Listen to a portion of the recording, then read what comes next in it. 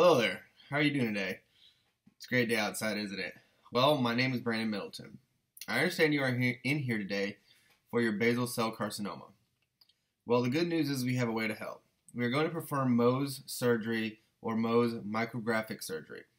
The purpose and goals of this surgery are to remove as much of the skin cancer as possible while also doing very little damage to the healthy tissues. Mohs surgery is used to remove basal cell and squamous cell carcinomas. These are the two most common types of skin cancer. These are also known as non-melanoma skin cancers. It is a slow-moving cancer that rarely moves to other parts of the body and are cell-based.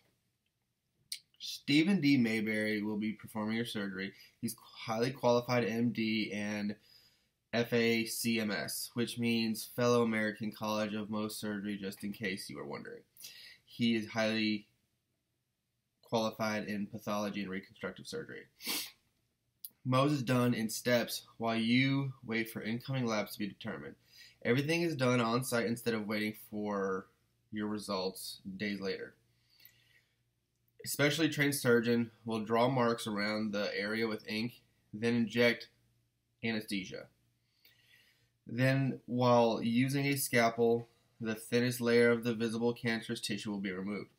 You will then be bandaged up and shown to the waiting room to wait. The surgeon then color codes the tissue with ink to map exactly where it was removed from the body. Then the tumor will be processed by freezing it so that it can be cut in very slim slices and then put on slides. The slides will then be examined underneath a microscope. If more cancer cells are found, then you are asked back into the operation room to be redone. If the procedure needs to be repeated, it could take up to several hours. It can be done in less than a day, though. It really just depends on the test and the time it takes to get everything right. It is easy to take care of the area after the stitches are put in, just like everything else.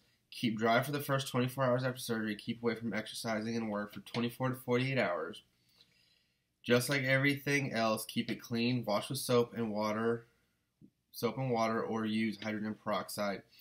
Then re-bandage it up for the next 7 to 10 days. If it starts to swell, put ice on it to reduce the swelling.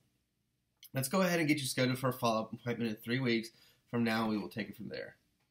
Have a nice day.